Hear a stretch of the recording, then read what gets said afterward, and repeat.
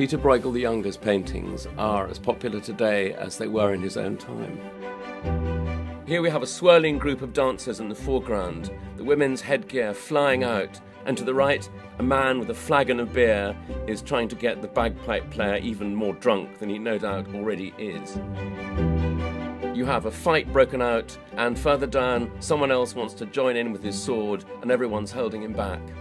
In the distance, there's an alley of trees that recedes towards the horizon. This is a most unusual thing to see in Brueghel, and I think he was experimenting with the idea of projecting the peasant feast extending into infinity.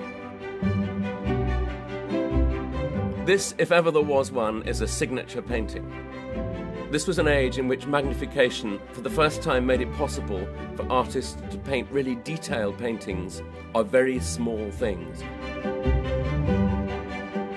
What we see here is all these bugs and creepy crawlies coming out of a piece of wood in the upper right corner and then miraculously forming the artist's name, Jan van Kessel.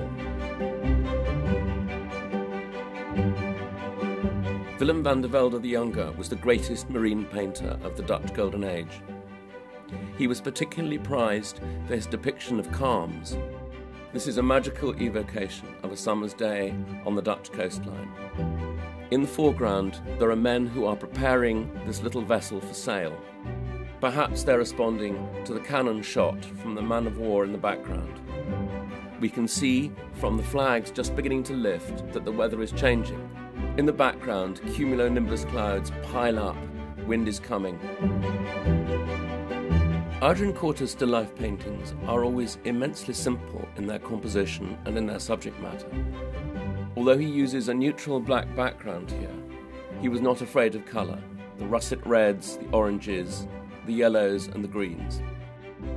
The red admiral butterfly above the peaches seems to have no formal relationship with them, and there is no logic as to what it's doing there, but it imbues the composition with a tension that would otherwise be completely lacking.